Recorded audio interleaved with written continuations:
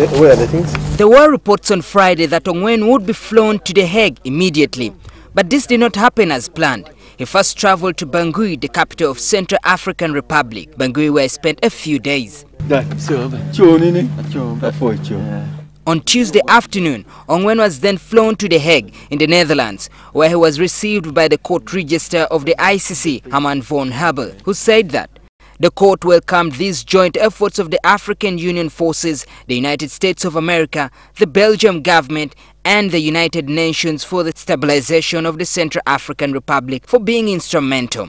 He added that this is a concrete expression of the international community's commitment to the pursuit of justice. The President of the Assembly of State Parties to the Rome Statute, Sidiki Kaba, strongly welcomed this transfer of Dominic Ongwen to the custody of the court, which constitutes an important success for the Rome Statute system nearly 10 years after the issuance of the warrant of arrest against him. The affected communities will have the opportunity to see international justice address the horrific violence that took place in Uganda.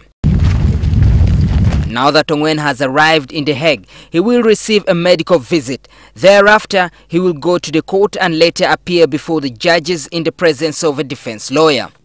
During the initial appearance hearing, the judges of Pretrial Chamber 2 will verify the identity of the suspect and the language in which he is able to follow the proceedings.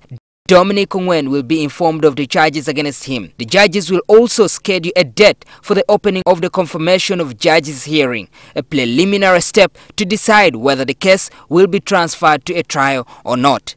The date of the initial appearance hearing will be announced soon.